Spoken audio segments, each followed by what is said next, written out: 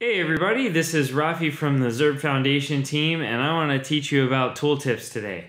So you're probably going to use tooltips here and there on your projects, and it's really nice to have a built-in style for that.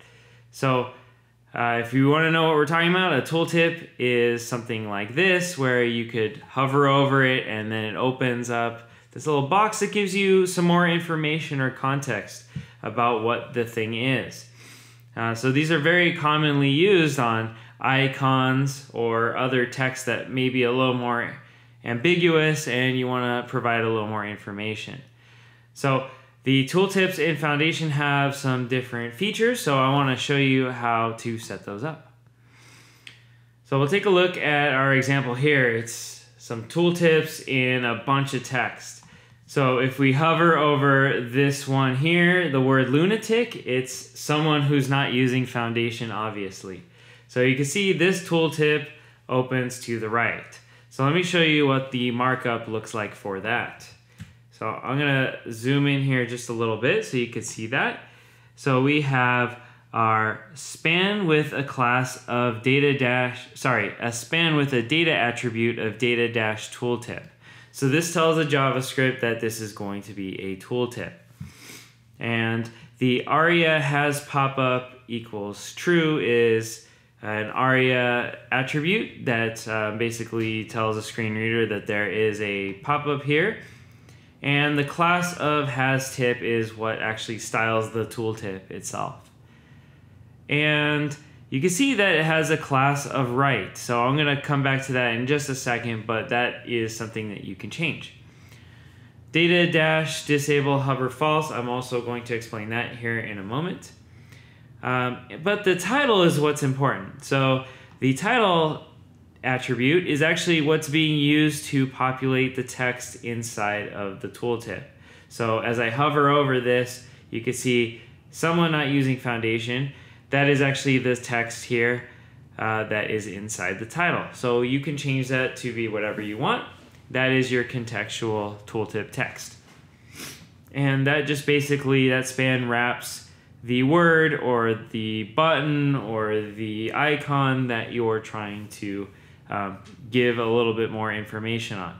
Now, a tooltip is made for more information. It's not made for content like images or links. Now you can probably put an image in here, but something more rich like a link is probably better served with a drop down instead of a tooltip. Okay, so let's take a look at some of the available classes. So right now this has the right class on it. Now if I change that to the top class, as you can see here, and once that refreshes there, we will have a tooltip that goes to the top.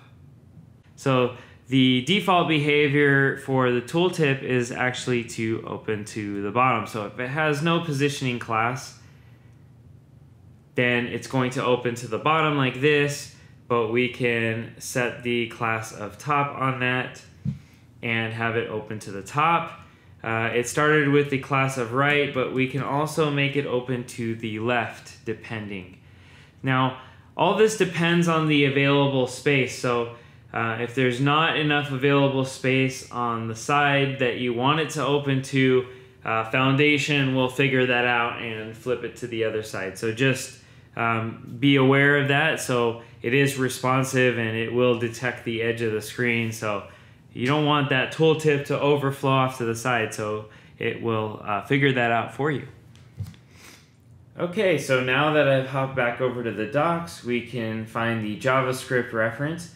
You can click on the right side here and it'll scroll you down to that spot on the page, or just scroll all the way down to the bottom and we'll find the plugin options. So one of the plugin options that you'll probably use the most is data-disable hover. So if you want the tooltip to only open on a click, then you can use this data attribute.